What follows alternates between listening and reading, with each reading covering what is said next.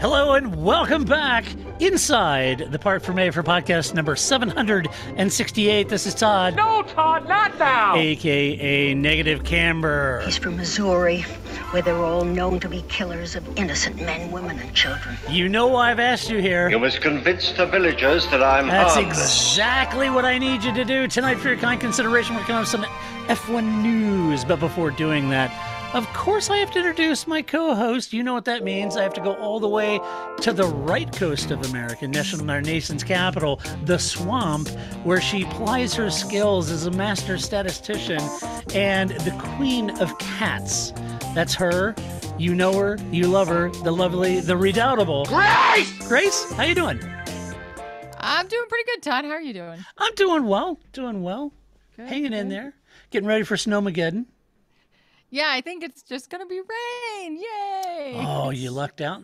I know. They aren't sure, but it's supposed to get almost into the 60s this week. Ooh. I'm pretty Wow. That's excited. shorts I'm over weather. this. I'm over the snow. That's good. Nice. I mean, DC's had, again, I always contend, like, you know, we had, I mean, they still have snow in Western Pennsylvania where I'm from originally, but it just snows. You have a consistent, 3 months of snow. That's fine. Here in DC, it's like one day it's 60, the next day it's 20, the next day it's 75. Like, I can't live that. Pick something. It's like a cat. Be in, be out. I don't care which it is. Just pick one. I'm not sitting at the door all day. Yeah, it's that way in Missouri too. It's like we always get the January thaw, and then a few days late in January it'd be like 70 degrees. Like, what? Yeah. And then it'll February snow happens. like hell. Yeah. And sometimes it snows in April here, so Yeah. it's weird. But I worked in a professional, like a volunteer, our professional group for, survey nerds, and we tried to have a monthly meet and greet or a speaker or something every month to keep the, membership active. And I was like, except in February, and people were like, why not February? I'm like, because it'll get canceled 700 times. yeah, And I was right, because February, always a bad idea. January is usually fine. February, always a mess. yeah, exactly. Don't bother with February. It's a full assault. Well, Grace, we've got some Formula One news to cover this We week, do. and I thought this would be fun. And what better topic to tantalize our listeners and viewers with than something that is right at the tip of everyone's forethought on, and they're just really on the edge of their seat waiting to find out what will happen with these gosh darn a sprint race. I was trying to be nice. I know. I was like, should I say the cuss words for you? I don't know. The sprint races, yes, you know them, you love them, sprint races. Well, first off, I got to say that Christian Horner now has weighed in. So, over the last 2 weeks, we have listened to Zach Brown wax poetic about every facet Everything. of F1, including sprint races, right? He's weighed in on, he sort of reminded me back, you remember a few years ago when if there was any facet of Formula One, including other teams' driver contracts, other teams' sponsorship contracts, anything you wanted to know, all you had to do is go ask Toto Wolff. Get down. Right. And he would comment, he would just go on about, Red Bull and their contract with Max or whatever. But now I feel like Zach, he's weighing in on what Lewis is going to do. He's really engaged, shall we say. But Christian Horner said, look, time is getting short on the plans and approval of possible budget increase to cover the expense of running 6 sprint races for 2022. So much so that Red Bull boss Christian Horner has said, quote, I'm very much a purist. I believe that qualifying and the race are the fundamental aspects of a Grand Prix. I think that the sprint races were very interesting last year. I think the format wasn't perfect, but if you don't try something, you don't know. And I think there are things that could be done to make it more exciting, to make it more interesting, but it's getting quite late now, and we're going to need to have a decision pretty shortly, end quote. Now, having said all that, I gotta say, Grace, I completely agree with that statement. Yeah, I like that. That's like a not so hidden disdain. Like, this is a dumb idea, people. Let's already make a decision. Right. What are we waiting for? Yeah, because I this can't is- imagine the teams enjoy it. This is just extra for Right. them. Well, yeah. Yeah. You know, I mean, I think it's just like, again, I think we've all been in that place where you're like, you're going to organize this conference. Oh, by the way, there's 30 people that you didn't know were coming. Awesome. More work for me. Great. I love that. More wear Great and idea. tear. So, yeah, excellent. So this is fun. So yeah, the teams don't want this. And again, I think like we talked with Paul last week, there's no meat to it. There's no points behind it. They don't get anything. It's all lost, right? That's what he's alluding to. He's saying, you know, hey, it was interesting. I don't think the format's really that great, but the laurel wreath is nice, but you know, we're moving on. So I think that, I think that's the nicest way one could phrase, this is a stupid idea. Let's move on already. Yeah. I think it was a very polite way of saying, let's go. It's still the beginning of the season. Christian Horner's still very nice.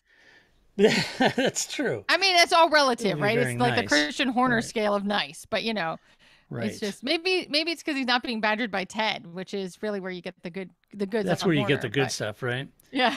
So, but yeah, he's clearly. I don't. What are they waiting for? I don't know.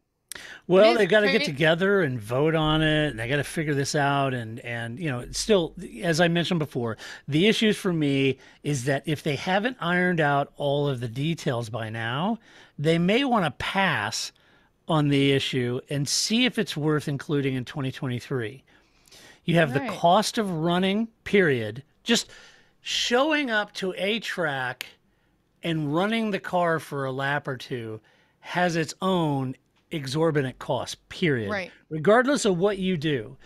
And so if you're new to Formula One and you see those things where they have, Martin Brundle got to go drive the McLaren MP4, or David Coulthard is going to run one of the older Red Bulls that he used to race, or one of those deals where they wheel the car out. And they usually go to Silverstone because they're all kind of based there. And so they'll go out to Silverstone and they'll bring out an older car, and they have to bring a crew in. The crew has to manage that car. It has to be started, has to be ran a specific way. The engine has to be treated a specific way. They have to teach the driver, if they've never driven it, how to drive it, not tear it up. And it takes a lot of time and money just to run a car. So no different from Formula One, and it's the current tech, so it's the most expensive. So just running a car, period, which is immense, that cost, the cost of any wear and tear or potential damage to cover with the budget cap, right? Right. That budget cap was established pre-sprint race concept. And the entire notion of the format of the race and its efficacy in creating more entertainment, that's up to the eye of the beholder. But that's my concern with it. When you put everything in balance, you're thinking, okay, there are some teams that are wanting $3+ million increase to the budget cap to accommodate 6 sprint races. Now, Zach Brown thinks that's ridiculous, and the FIA, I think, gave him, $500,000 or $500,000. Right. And Zach felt like it was stupid, these teams asking for $3 million, right? So he very much doesn't want to increase the cost cap, and nor do the smaller teams or the teams that have a little tighter budget. Right. So they don't want to increase that. They want to keep those budgets low so they can manage their operating costs, right? Exactly. Right. And so if every time we're going to introduce something, like I said, a week or two ago, right, they're notorious for doing some sort of big cost-cutting measure and then coming out with a regulation that completely blows it out of the water. And I kind of feel like that's this situation. Yeah, it's kind of like you're going to buy a car, but you think you're going to pay the base model price. Nobody pays the base model price, right? You know. So, but what I think is interesting is I don't know why it's taking so long, because they already raced the sprint races. They have an idea. You know, it's not 2021 where we're still like, I wonder how much this will cost. I wonder if people, we know, right? You've already done a year's worth of sprint races. So what is there to decide but I just think, testing probably, I don't actually know, but testing starts next in month. 2 or 3 weeks. There you go. So, all right, 4 weeks, testing starts. You got to have these things worked out. You can't just be like, oh, by the way, we're going to, race 10 and we're going to have a sprint race. That's not how this works, right? So I just think that, I don't know why they either have it or don't have it. I don't know what we're dragging our heels about, because we know how much it costs, right? Because I think, like you were saying, is that every time you roll a car out, there's some dollar amount, right? Like every mile you run, the latest McLaren is X amount of money, right? Yep. You could back of the envelope do that. They can do that with sprint races. They certainly know how much this costs. So Yeah, they can estimate the total of 6 races, the wear and tear, Right. and the fuel, and Right. everything it takes. What they can't factor in is damage. They could assume we're going to lose a front wing every race or whatever it might Right. be. But this gets Depends on back your to the drivers. budget conversation. I don't want to turn into too much of a business nerd here, but no doubt, look, we mentioned it, no doubt McLaren's Zach Brown, not a fan and not in favor of increasing the budget or at least slightly increasing it.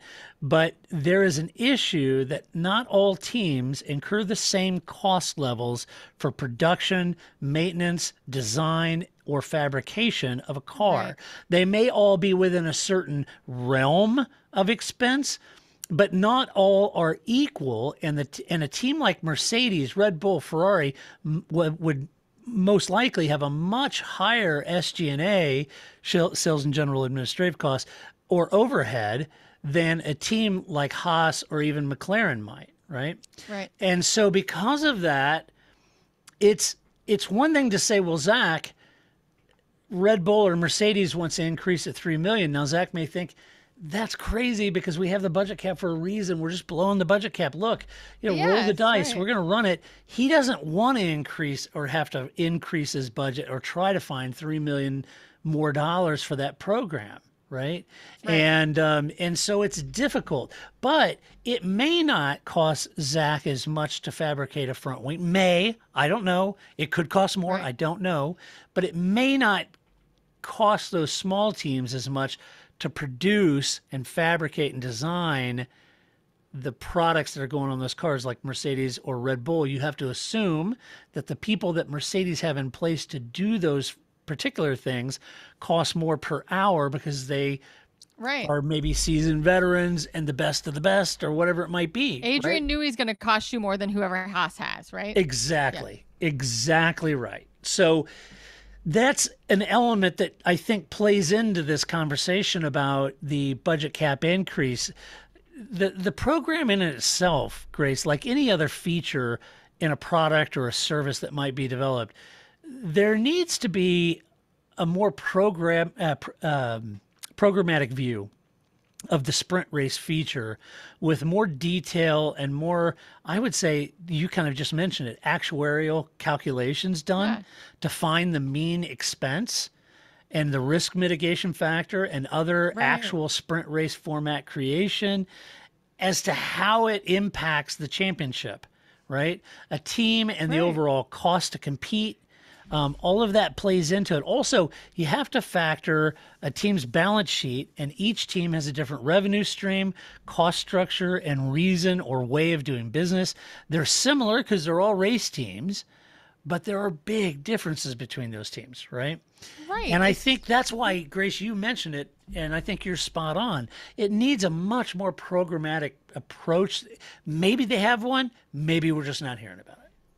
They have to have one. I mean, I work on contracts, not the size of a Formula One team, but I just don't go to, my boss and say, oh, I need X amount of money. How are you going to spend it is always the first, like you don't write there's no open-ended contracts, right? Like, so this is all the things you have to look at. You always have to present, your risk mitigation. What happens if suddenly, Haas blows through all its front wings and you still have 12 more races to go? Right. Like, they've thought about these things, and they absolutely have to look at the costs. I just think, especially since we've already done a year, this is real. These are real numbers. This isn't just like, I looked it up on Google how much a sprint race might cost me, and I added some overhead to it. Right. So I just think this is so. I don't know. Maybe we'll find out once a decision's made what the sticking points is. Like the FIA really wants them, but the teams hate it. I don't know what the holdup is, because I don't know why. The only reason, again, as we talked last week, I think this is only great if you're a fan in the stands on a race weekend. It's the only way this is good. And since Formula One has, not the teams necessarily, but the FIA or Liberty Media, nobody ever seems to care about the fans. We just show up, right? Like, they patronize us all the time, right? We're there. We'll watch whatever Ferrari Cup Challenge, GP2, sprint race will watch it. So that's not the reason they're doing it. So I just think that, Yeah. what are we waiting here? Make a decision. Yep. I agree. Because either way, you're safe. You could say, we tried it. Hey, we're trying new things. Remember, we talked about reverse grids. We talked about sprint races. We're trying new things. We're Formula One. We're trying new things. That could be their new slogan, right? That's fine. We're F1. We try new things. I think we would all be okay with, hey, we tried it. Hey, it didn't really work. We're not going to do it again. That's fine. You do that with the rules all the time, right? Like, we tried these squiggly bits. They don't work, so we're going to ban those squiggly bits or whatever. Right. So it's okay. You can say that it didn't work. It was just experimental when you were trying it, but either do it or don't do it. I don't know what the holdup is. I don't know. I have no idea. It's just Not good enough, damn it! Not good enough. Because nobody's come out and said, none of the teams have come out and said, like, why aren't, there hasn't been a lot of talk, I don't think, from the teams about sprint races, but nobody's been like, Gunther Steiner isn't out there like, I love sprint races. Why aren't we doing, like, I've heard nobody say, it's all been like this lukewarm stuff, like, Christian Horner saying, which is a no, I hate it, Right. Right. If mom says maybe, that's a no. Right. So right. it isn't a ringing endorsement. Nobody has a ringing endorsement. So I don't know who thinks it's a good idea. Yeah, I don't know that there's anyone saying, I don't care what they do in F1, but they absolutely have to keep that sprint race because it was awesome. I'm out. Yeah, I'm out. I'm done with F1. Yeah. Nobody has said that. So No. I don't know. Yeah. It's weird. All right. Well, we'll see what happens. All right. Next topic. Shall we? They'll tell us in Bahrain. That's where they're going to They tell us will. everything. That's where they're going to tell us everything in Bahrain. They'll just unroll the scroll, right? Like Stefano Domenicali is just going to stand up there. Hear ye. Let it be known that Sir Lewis Hamilton shall be returning for his championship bout. Right. Yeah. That's Also, right. let it be known that the sprint race will continue with $500,000 increase in budget cap. Yes, and we've added 6 more of them. Right. Like, Right. What are we just? I think that's it. Everything is just wait till Bahrain. Right. This is the worst. It's like Somehow Christmas I see Day or him- something. Somehow I see him jacking up the cost, the budget by like $3 million, and all of a sudden Zach Brown becomes the Martin Luther, nailing those 95 theses to the F1 door, and leading a revolution. There you go, Zach. Which, as an aside, the 99 Theses could have been a lot shorter. I think Martin Luther could have said like 3 things. Maybe. I guess now I'm telling myself, I grew up Lutheran. There's a lot of repetition in there. Editor, man, like cut it down. We get it. You hate the Catholics. You didn't need all this. He's a verbose guy. I guess He I wanted guess to make so, sure you truly got it. Romans guess. 8:28. Read it.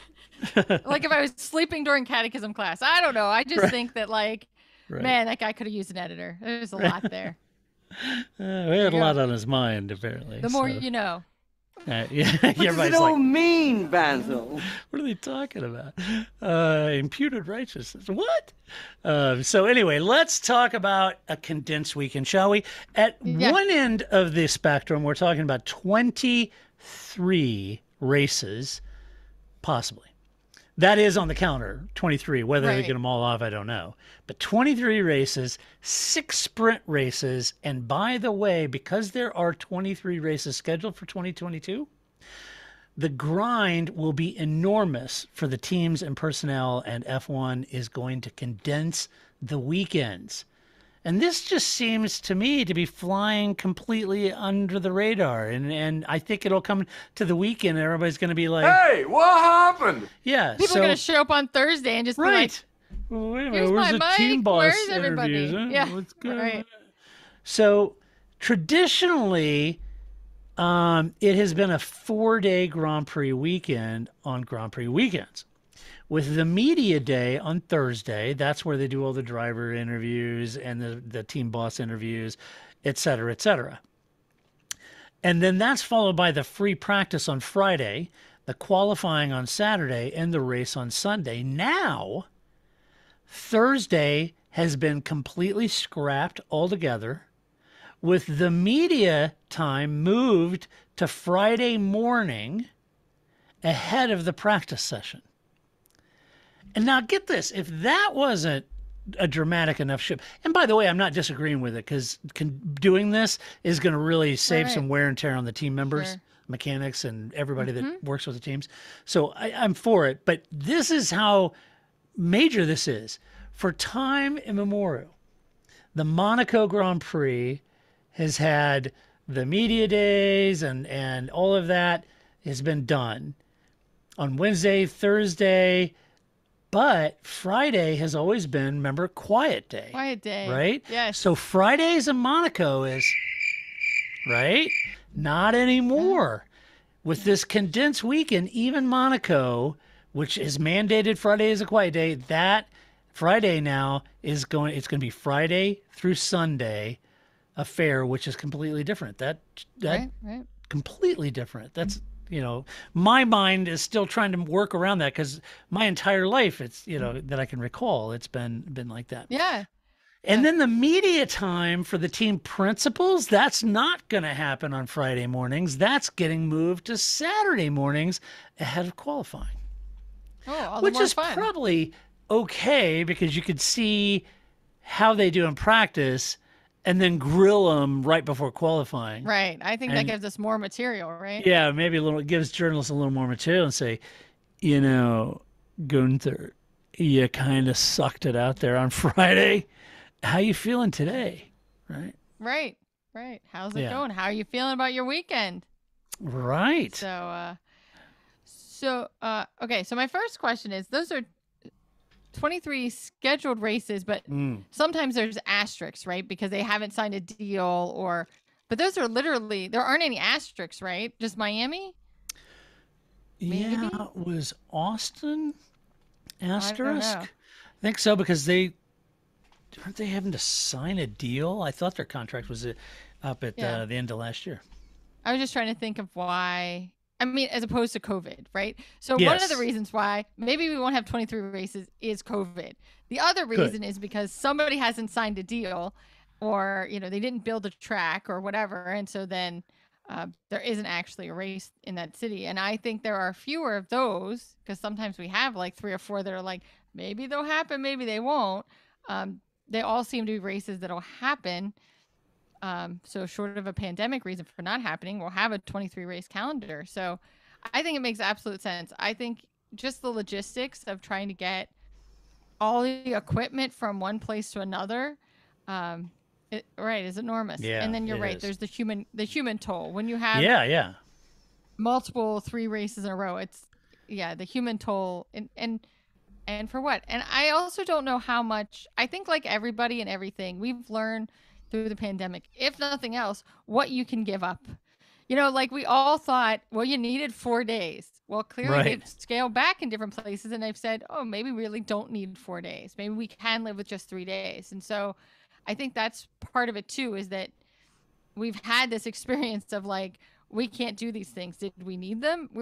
Everybody rethinks everything. And so Formula One's no different. And if they can make everybody's lives better, easier, happier by dropping a day that they can fit in elsewhere, then why not? And again, I'm with you. I think putting the team principals after practice, all the better.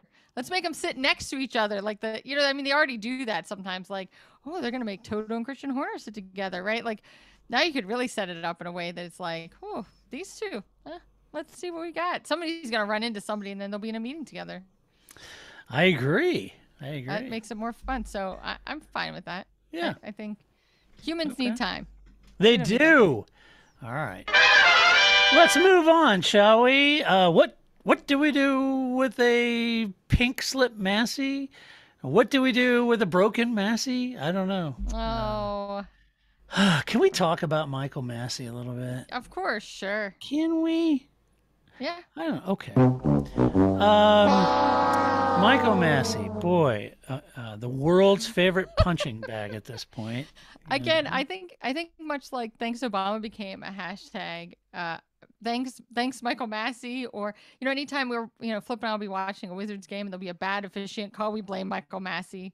I think he really is, again, like Chris Bengal, like I said last week. Like I think Michael Massey just gets blamed. Oh, I dropped my ice cream cone. Damn it, Michael Massey. Like I just blame that guy for everything, right? Like we are now at a point where everything is Michael Massey's fault. Michael Massey.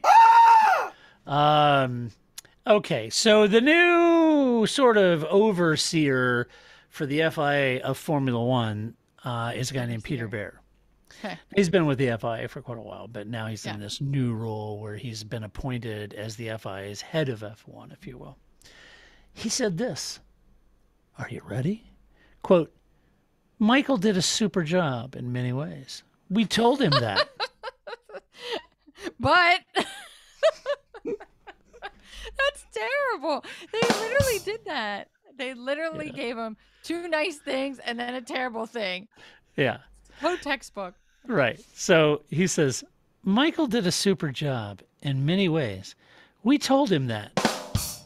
But also that there is a possibility there could be a new race director. Are they going to fire him over text message? What are they doing there? He continues, Grace. We are looking at dividing the various tasks of the race director, who is also the sports director, safety, and track delegate. That was simply too much. These roles are divided between several people. This reduces the burden on the race director. And this is, he said that they're also looking at the safety car rules. And while like NASCAR's green-white checker works, he brought up a good point that it may pose a real problem with fuel loads in F1. And that's something that they're looking at.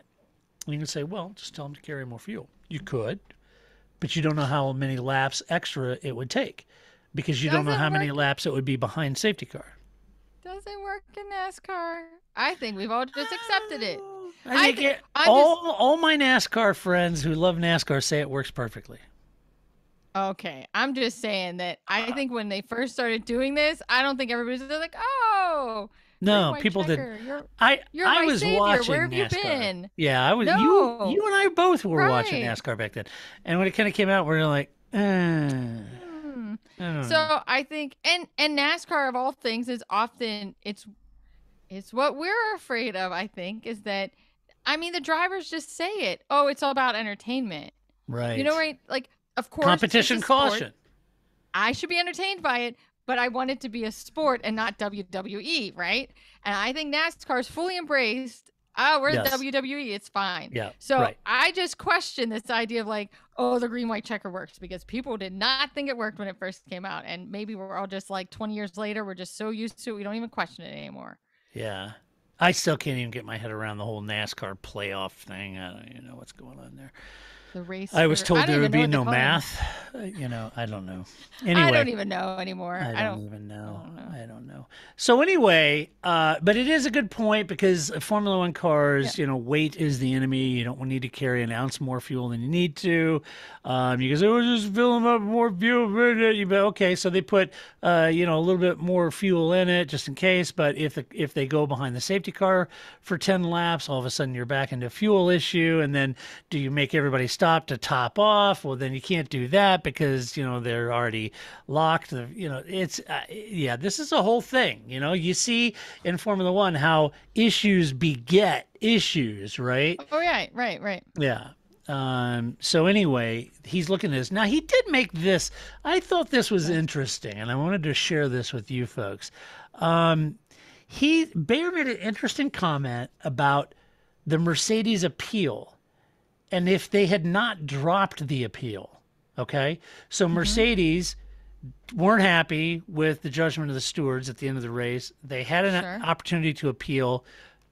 They alluded that they were definitely going to appeal, and then they backed off of it, right? And I'm assuming that the journalists asked him about this and said, well, you know, maybe they should have appealed. And here's what he said about that. And I thought this was interesting. Would love your opinion on it out there.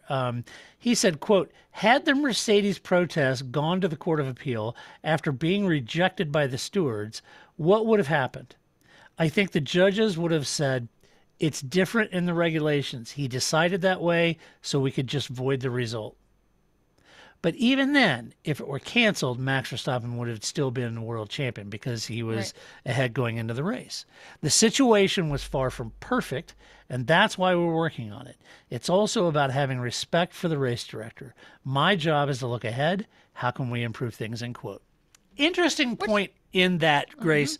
They could have just said, okay, there's two sides. Team bosses are yelling at Michael. He's trying to appease both, trying to figure out. Then all the teams were yelling at him not to finish under a safety car, blah, blah, blah. He made the best judgment he could in the span of just seconds. Moments. And it came out that way. So we'll just discount the result of that final race. Okay, that's not going to... I think you have to stick with... it happens in all sports, right? That a bad call was made. Flip and I talk about how I think Spa is actually a worse call. But we don't talk about Spa because it happened in August and it wasn't the last race down to the last point for a championship. But it's not as if there aren't other places where we could all point to, well, that's a problem and that's a problem and that's a problem, right? It's just that's going to be the most glaring one because that's the one we all see and we're all watching and it decided a championship. So I think it's always good to do a postmortem. I would assume that they do that every year. You would always want to improve your officiating, and look at what is the race director's job, the right balance. Does he need more people? Does he need more things? So I don't have a problem. I think that makes total sense, and I think that no matter what side you're on with that last lap decision, we can all agree that something needs to be done, right? Yeah, right. I think you're right. It's always important to read the epitaph, and figure out what was the cause, what happened. You always do again, I'm going back to contracts. At the end of a contract, you always do closeout. Part of your closeout is always what worked, what didn't work, what can we do better next time, right? What have we learned from this experience? What can I share with other people so they don't make the same mistakes I do? Right. That's just a part of any operation. And so and of course, it makes sense that they're going to look at other motorsports. What do they do in other FIAs, sanctioned sports? What do they do in other, what do they do in MotoGP? What do they do in NASCAR? You want to gather, gather as much information as you can before you make those decisions. And again, I think I agree that there needs to be more people. Charlie Whiting had more people. Michael Massey doesn't have that kind of support, and that's problematic. So everyone needs a Herbie Blash. They do. So I need a Herbie Blash. I agree. I do too. But I just Herbie needs a Herbie Blash. Yeah, and so I just think that to me this makes sense. And the other thing I think is that everybody's going to have to get on point come Bahrain because this is going to be every journalist's question. So just prepare now. Just prepare, especially Mercedes, Red Bull, we've discussed it. We discussed it with the FIA. That's in the past. We're looking for it. It's generic football coach speak, right? That was the first half. We're now into the second half. We're not talking about that anymore. I told my guys I got to do this thing. Everybody just come up with your talking point now. And just if everybody says the same thing, we can get past this. It's just because it's dead time, right? It's the off season. What else do we have to grind on here? So except for Michael Massey, but I also think it's one place. I think this goes without saying, but I'm going to say it. It's one place to say, oh, Formula One, I think you should do this, or I think this would work better. It is another to attack people or to make it personal or to make physical threats against people. Yeah, that's uncalled for. That is unnecessary. Yeah, unnecessary. I agree. You can especially be unhappy and not go that far. That's right. Especially knowing that Michael, as well as you, me, everyone needs a Herbie. I mean, he's it's like that commercial from the 80s, Grace. My Herbie, my Herbie. My Herbie and me, we like to climb up a tree. My Herbie and me were the best friends it can be. Come on. Nobody is. He's not trying to do a bad job, I guess is where I go down to. No, he wasn't. None of us are, right? Like, I have made mistakes in my professional career, and you go, and that was stupid. And then you have to try to fix it and resolve it. But he's not trying to make a mockery of it. So, and I don't think that there's somebody else that can do his job. I think that is another big component that there isn't. I don't see anybody talking about that there's been a hierarchy behind him or he's bringing people up behind him. So you can move Michael Massey, you can change what all is under his purview, but I don't think you can fire him even if they wanted to. Because who's going to be your new Michael Massey? 6 weeks from your first race? I don't know. That seems like a bad idea. Who is going to be the new Michael Massey? I ran an informal little poll on Twitter. Okay. And from our Twitter account, and completely informal here.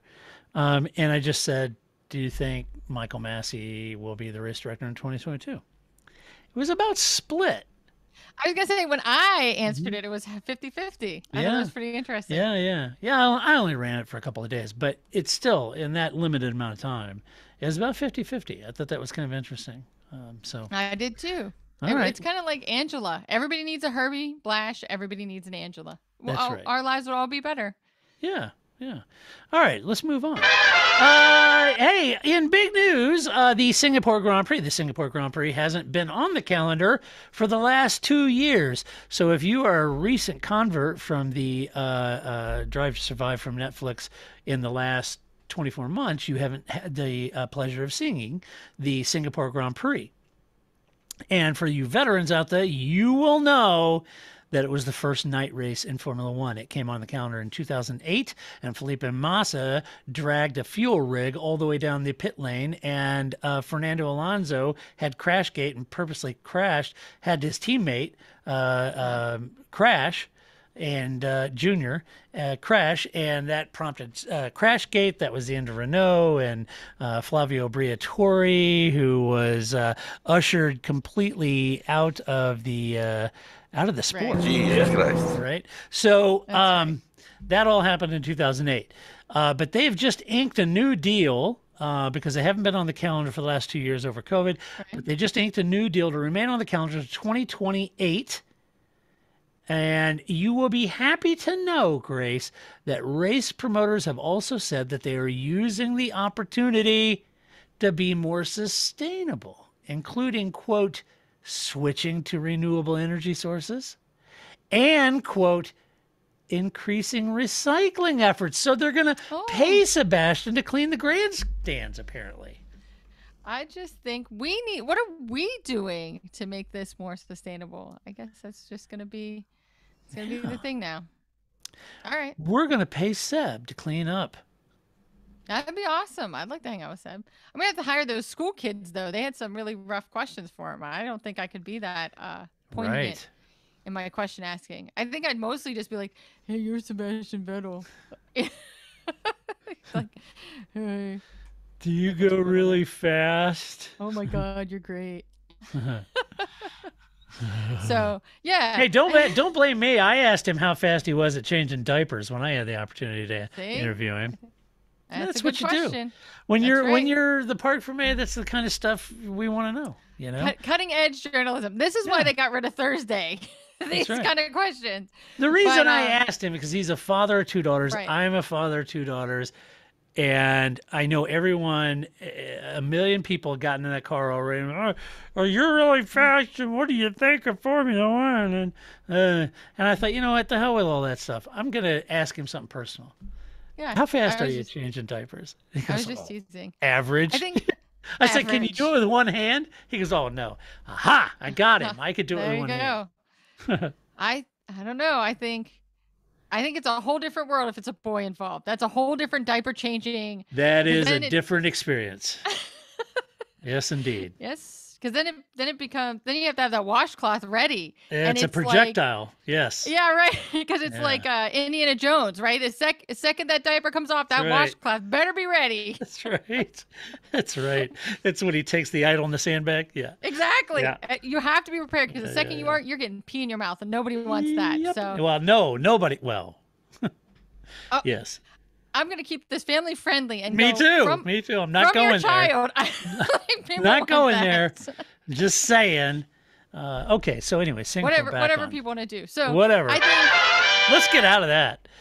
It was fine. I was just giving you a hard time about your question. Okay. I think that was totally fun.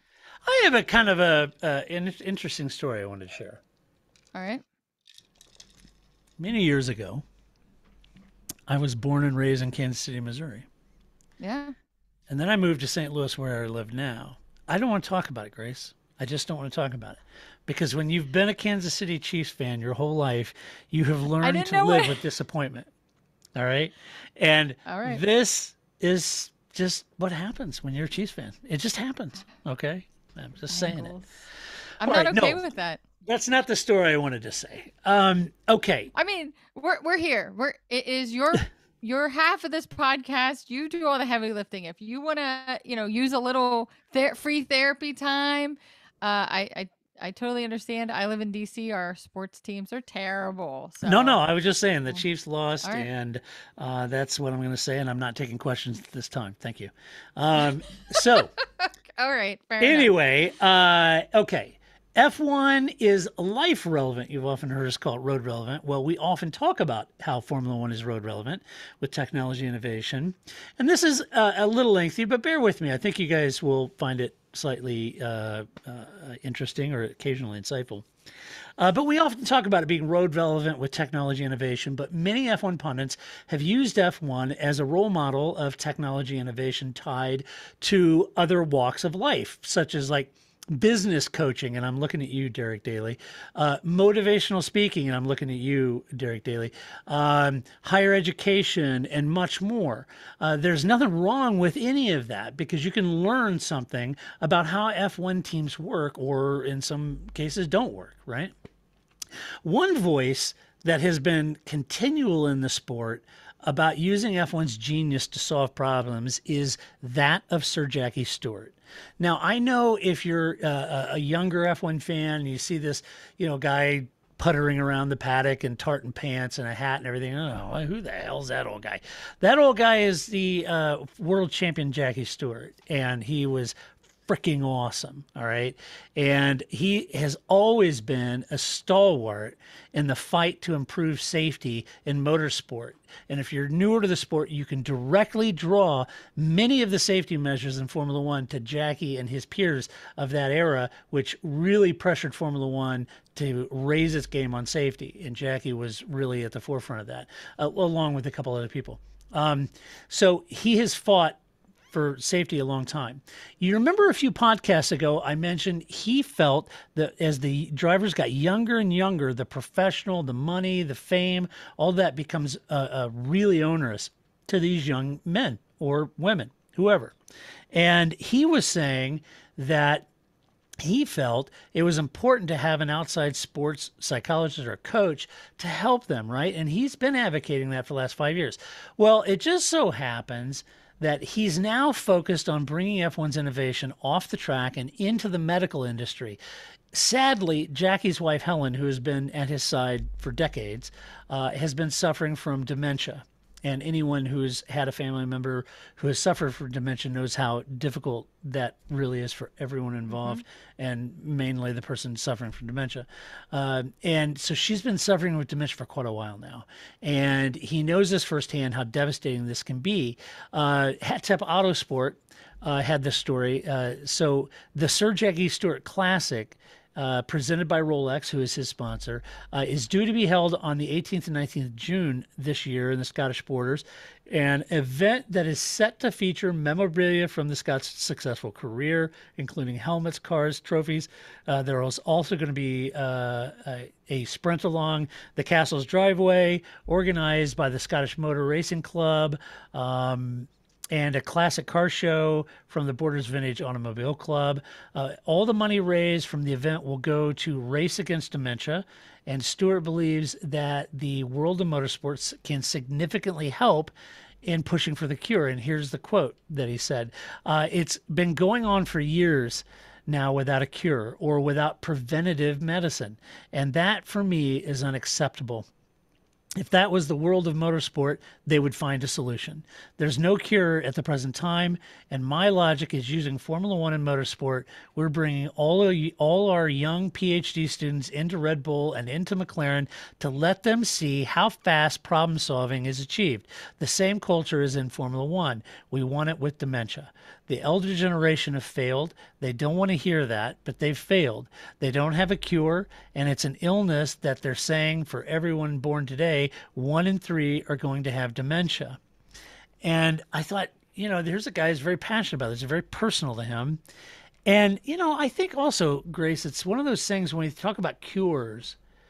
I know the medical industry is all on top of this, but for us lay people who aren't in that industry, I think the pandemic has taught us, there's one thing in trying to come up with vaccine, but there's certainly a big discussion about therapeutics and trying to just maintain, right, and just preventative medicine, and so not a lot has happened on that front.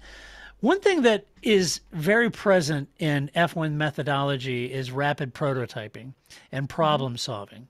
Because every race weekend you participate with a performance disadvantage in your car means more and more and more points you're going to lose. And the team have to make very rapid changes and advancement quickly. And I think what Jackie is saying is that the medical community could use some of F1's innovation in helping more than just road cars, but actually helping the medical community in the way that they approach problem solving and the methodology at the way they work. And my gosh, one goes no further than to see what Mercedes has done in the last 7 or 8 years to see how efficient they've been. So I just thought this is a great story, a human interest story. I thought it was a great cause. And kind of a cool use of F1 of getting into a different field. Yeah, absolutely. I think that, and anything you can do to call attention to something like dementia, something that we know very little about, right? Mm-hmm. There's nothing, we don't know why some people get it and other people don't. And I agree with you. I've had women in my family who've had dementia. And it is terrible. It's hard, right? So, yep. and to be your wife, right? To be the person that you care for every day in this situation. And I just think that you have to call attention because medicine is always going to follow the money. And so if there isn't money in dementia, then you're not going to see development there for cures and therapeutics. And so I'm all for it. I think that Jackie Stewart bringing attention to it always matters because I think that he's one of those people that, especially in the United States, I think a lot of people in the United States are familiar with Jackie Stewart just because of his other, post-racing endeavors. But I think that he's somebody that people go, oh, Jackie Stewart, I've heard that name. Or, it's like Mario Andretti, right? It's kind of something that people kind of know who Jackie Stewart is, even if they don't kind of know who Jackie Stewart is. And so anytime somebody can use their platform to help a cause like dementia, I mean, how could you not be behind that? And, if they can push people to pay more attention to diseases that don't get the attention they deserve, it's hard to argue against that. I agree. Everybody knows who Jackie is. This looks like a bit of a hairy monster. It's a great car. Aerodynamics come in at any speed. Positive directional stability. All in all, the car is very good on the road. Ford, I think, have done such a good job on the tempo. Yep. That's right. So, so right on. I think this is a great story. I think that, whatever we can do to support Jackie Stewart and race against dementia, why wouldn't we? Fair enough. That's it, Grace. We've made it to Albon's Cats. Yes, this is when we start talking about stuff that doesn't really make sense, but, whatever. We do it anyway. We do it anyway, That's right. We don't let that stop us. No, of course not. Of course Shenanigans. not. No. Again, if you just started listening to the podcast, Grace and I talked about how we're always envious of those Formula One fans who say, well, you remember what happened in 2006 at the Australian Grand Prix on lap 72. Yeah. No. Not me. I don't. And yet there are people that don't remember any of that stuff, which we should. That's what we should be remembering. But we don't. But for some strange reason, Grace knows the names of all of Alex Albon's cats. That's the weird thing about Formula One. You can get anchored into multiple levels of Formula One and enjoy it because of that. But I think that's true in my entire life. So it's not just Formula One. I am not the person that somebody will go, back in, 2017, what question do we have on X? I don't know. Let me go pull the questionnaire. Like, I don't have that. I don't have that memory at all for those kind of I don't know. Flip has that. He could tell me everything about, the 1978 Steelers. And I'm like, oh, I don't know. Franco Harris. Good. Yeah. That's right. When So I I'm played like, football and I was a running back, it was 32. I wanted to be Franco Harris. everybody, Everybody wanted to be Franco. why wouldn't you want to be Franco Harris? But I'm just saying, like, he has this kind of like knowledge, and I don't have that. And so, Albon's cats is often my defense. Well, I don't know Albon's cats. Why do you ask me these things?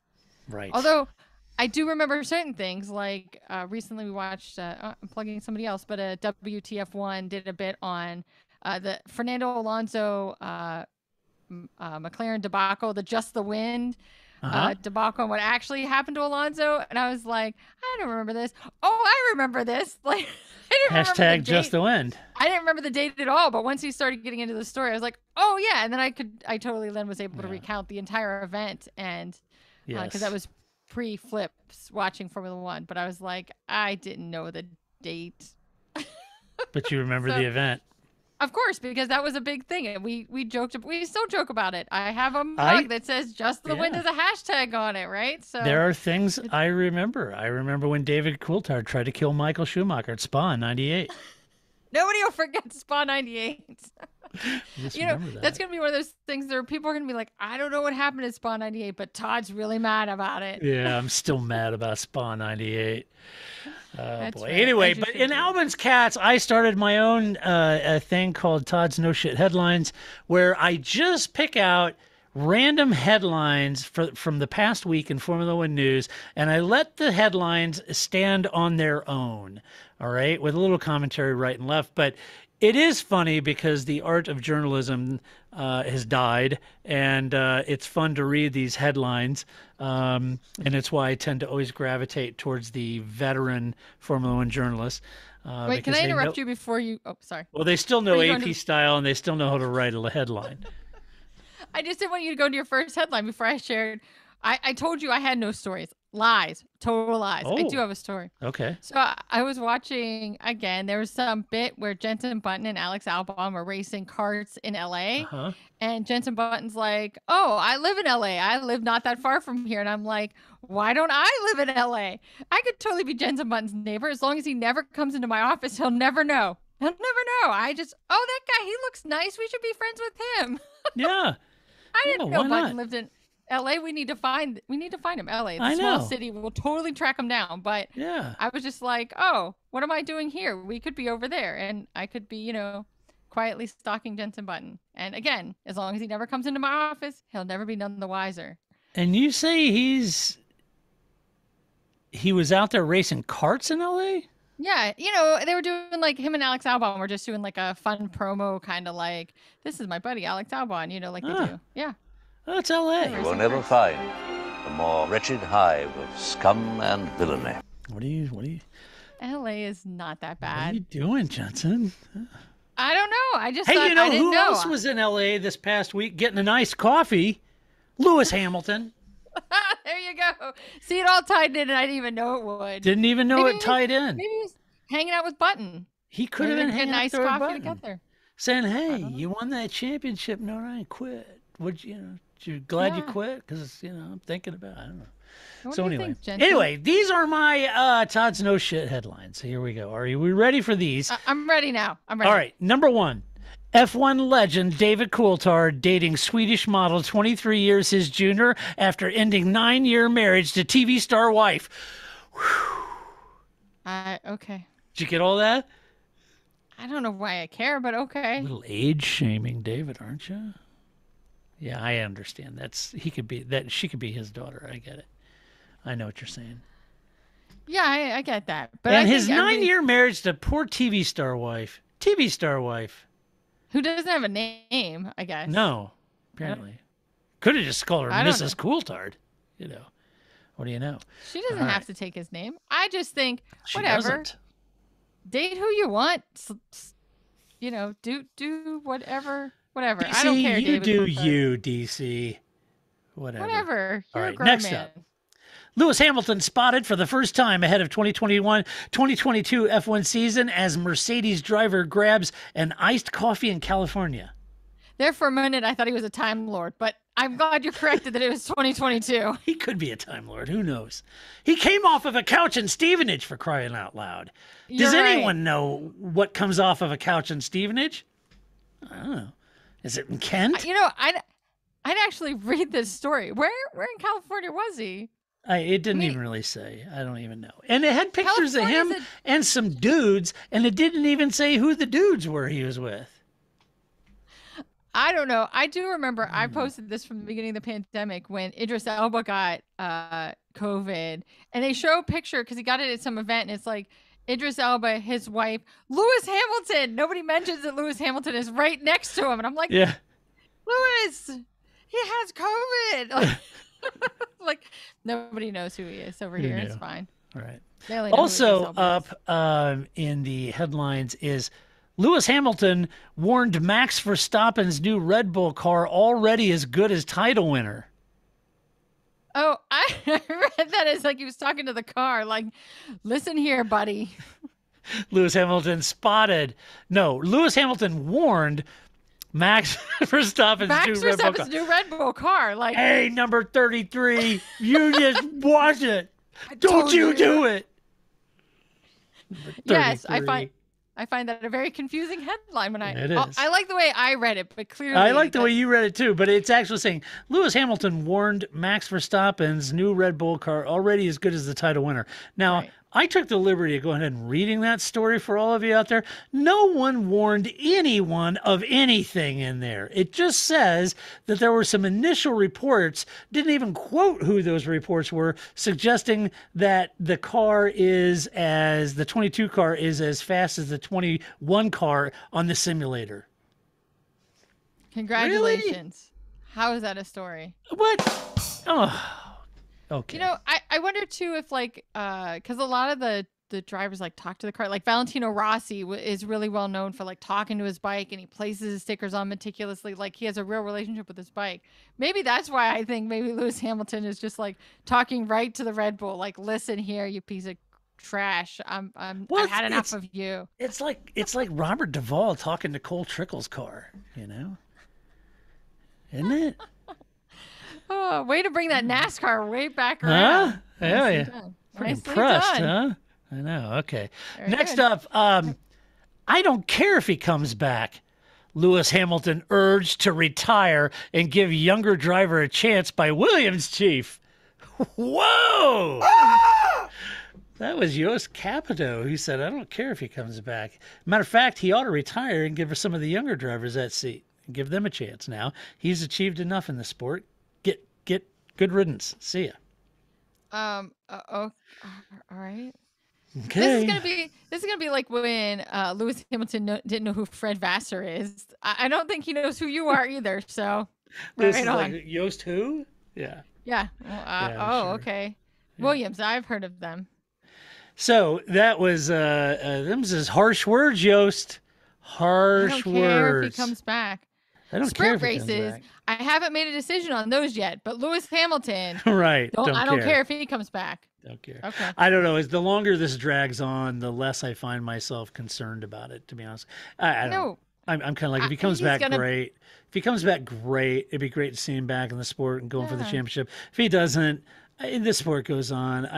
Whatever. I've parted ways with multiple champions in the past and whatever. So, like Nico Rosberg, I know how hard that one was on you. That was a tough one. It was a tough one. That was a tough one. I know it was hard for you. Nico, he's all electric now, right? So he is all electric. He is yeah, he everywhere is. too. But he's everywhere. He just. I don't. Yeah. I don't. What? That's like a non. I don't know. That the only way that's good is if it was like the 700 person that's asked him that, and yeah, right. He was just like, Right. I don't care. Stop asking me questions about Lewis. Next one. Man United star Cristiano Ronaldo poses with controversial F1 star Nikita Mazepin during mystery winter break workout. Mystery winter break workout. What is that? They make it sound like Nikita is spiking people's coffee with uranium or something. Like he's about as popular as herpes. Okay. Well, I didn't know he was that controversial. I didn't either. He was poses with controversial F1 star in mystery winter break workout. I don't Okay. I don't know. I didn't.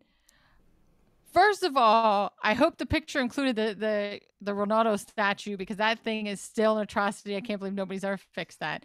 Second of all, I didn't know that. I mean, I don't like Mazepin, but I didn't think he was controversial in the he's not.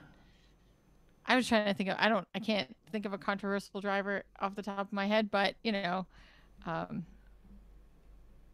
right. I just and I love the phrase mystery winter break workout. Mystery winter break workout. Dun, dun. It's like some divorce court stuff right there, right? Yeah, it is. Yeah. I was calling him, and he didn't answer. And then I found out he was with that loser, controversial F1 star, Mazepin, at a mystery winter break workout. Yeah. I knew it. So I don't weird. Trust that guy. That's why we're here. Such a weird headline. Hey, next that is up, a weird story. Isn't it weird? Next one is Bottas, I was wondering why Rosberg retired. Now I understand. That was amazing. That whole story was amazing. That one. Oh my. Read. That one was good. No shit. Yeah. Got it. Next one is Mercedes reportedly joined Red Bull in failing crash test. Reportedly joined, like it's a club or a cause that they're both promoting. Right. Like I threw my car over the cliff. Ooh, me too. Right. Mercedes joins Red Bull in failing the test. Yes. Okay. It's a weird way to say that. You could just say Mercedes and Red Bull also fail the test. But yeah, it's kind of weird. Reportedly joined Red Bull and I don't know. Maybe it's a British thing. I don't know. I think my favorite is still gonna be Lewis Hamilton warns Max Verstappen's new Red Bull. It's you're number 33, number 1. And finally, this is the last one I have. Valtteri Bottas, a loser, as Red Bull chief makes brutal assessment of ex-Mercedes star. What? Yikes! A loser? We'll do it live! Wow. Dr. Marco Helmet. That guy. Getting edgy, man. He didn't just call out and say that he's a loser, but he was comparing him to Perez, and he was saying that as far as being a guy who comes back to the field and does a lot of prolific passing compared to Perez, he's a loser, in that sense. But anyway. I'm gonna. I think that was lost in translation, to be honest with you. But anyway. Bottas joins Perez in being a loser. Reportedly. Right. Bottas reportedly joined Perez in being a loser. What does it all mean, Basil? I don't know. Anyway, all right. Let's do some mailbag, Grace, and get out of the podcast. You've got mail. All right. Up is Brad Sunshine asks. Brad, I don't know if that's really your last name, but if it is, that's awesome. It's better than my rally car name, which is Gremlin McGremlins. Nice. You all got to, if you, on Twitter, we posted some, me doing some Gran Turismo and then some rally driving with 8 of my co-driving cats, which is a great way to have to. I don't see Sebastian Loeb out there driving like that. I don't know. No. But Gremlin McGremlin is my rally car name. So I like it. I know. So Brad asks, he's got a great question. He says, I have been an advocate for no tire warmers for a while. I remember watching JPM and CART mastering outlaps better than the competition on multiple occasions. With the lowering of tire warmer temperatures, do you think it will negatively impact the undercut where they worked well previously? And I think it's a great question, Brad, because if you consider diving in for the undercut and coming out on really hot tires and you have a lot of grip instantly because the tires are so hot, what Brad's asking is if those tires aren't as hot and they're cooler with less grip and you come out, will it sort of neuter the whole concept of undercutting in an impactful way in Formula One? And I think that's a really good question. Would that happen? Well, yes, coming out on cooler tires means you wouldn't have the grip level that you have now. And so you wouldn't be able to take the corners quite with the bravado that you might. And therefore, you may have to spend time getting those tires up to temperature and leave you in the clutches of the person you were trying to undercut. It's a great point. A lot of that probably depends on track position. The track position and lead you did or did not have, depending on if it was undercut or overcut, and depending, or if it was an undercut, depending on if you're the person trying to undercut or being undercut. It depends on what kind of lead is there, how much gap is there. It does cycle, so when the other person stops, they'll be on those cooler tires too. There's a lot probably at play, but I think it is a very timely question. And I am curious now, Brad, to watch these first races and see if there is an impact of that. But I think it's a great point. I liked it. Good question, Brad. Reportedly. It was a good question. Yeah, I enjoyed it. I like Brad. Brad. Seems like a nice guy. Seems very like bright. a good guy. Yes. See, unlike us, he's very insightful. We're only occasionally insightful on the podcast. Yeah, and I think that's something that we all kind of don't pay attention to either. So it'll be interesting to see that kind of detail, what effect that has. I agree. All right. That does it for this podcast. If you like this podcast, go over to iTunes, give us some love, give us a good rating. If you really like this podcast, you could be like our awesome Patreon supporters. You could go over to our Patreon page and support us for as little as $1 a month. And we would be grateful if you did that, because we would not and could not do this podcast without our Patreon supporters out there. And so, I understand people come and people leave, and we've had some folks leave. So if you're thinking about joining as a Patreon supporter, that would be awesome. We'd be indebted to you for sure. And also, we'd love to hear what you think about any one of these stories or your own stories. Appreciate you from last week telling us what your Mount Rushmore of F1 looked like. I enjoyed reading some of those. So thanks for sharing that. But you can leave your opinions in the comment section of this podcast post at our website, theparcferme.com. Just do it with decorum and civility, no personal attacks. And until next week, when we come back to do this all over again, this is Todd, a.k.a. Negative Camber, saying so long, Grace. See you next week. That's it, man. Game over, man. It's game over.